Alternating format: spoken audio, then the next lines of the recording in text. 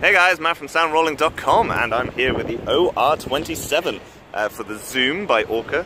Thought I'd just take you through it. Gianni over here lent me it. What a legend. So, let me take you through all the parts.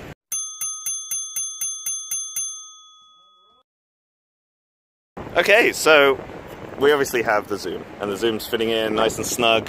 There's actually ties down here to keep the unit secure, so it doesn't wobble around. So those are optional on each side, and it's quite useful actually because they're little clips. They're not kind of crossing over the unit in any way as well.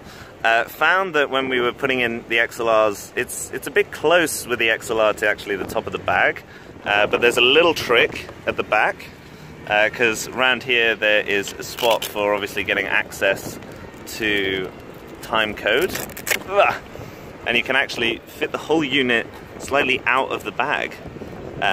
Which again, it's going to be very hard for the whole unit to fall through, hopefully, especially if anything's plugged in. But yeah, you can get a little extra room out of there. Then, if I fiddle with it to get it back in,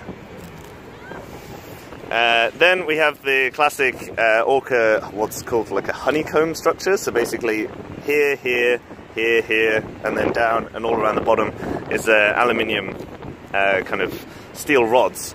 So it's really good for traveling, very hard. And then we're going to have pockets at the back, which is probably going to be used for your power. See there, we've got a swit in there.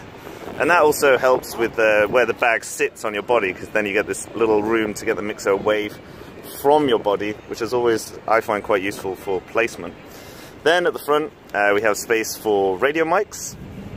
Here and here, we just had a D-Link just for a test, just for some cable runs, and there's a little kind of separate pack here where you can fit another couple of G3s. Bag overall, it does feel a little bit tight, but I mean compact can be very good, especially if you're kind of one-man banding.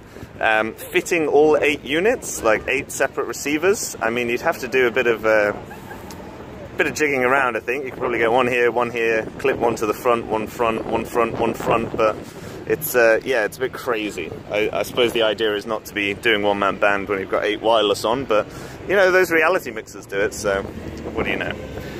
In terms of the strapping of the top, you can see that it will get a bit tricky with the cables, just because unless you have right-angled cables, it's going to be a bit tricky to get your boom out of there. Another place you could cable it to is out of the front with this little pocket, but then I would advise obviously getting right angle connectors, because if you have all 4 sticking in and all 4 obviously on this side sticking in, then it's going to be a bit tight.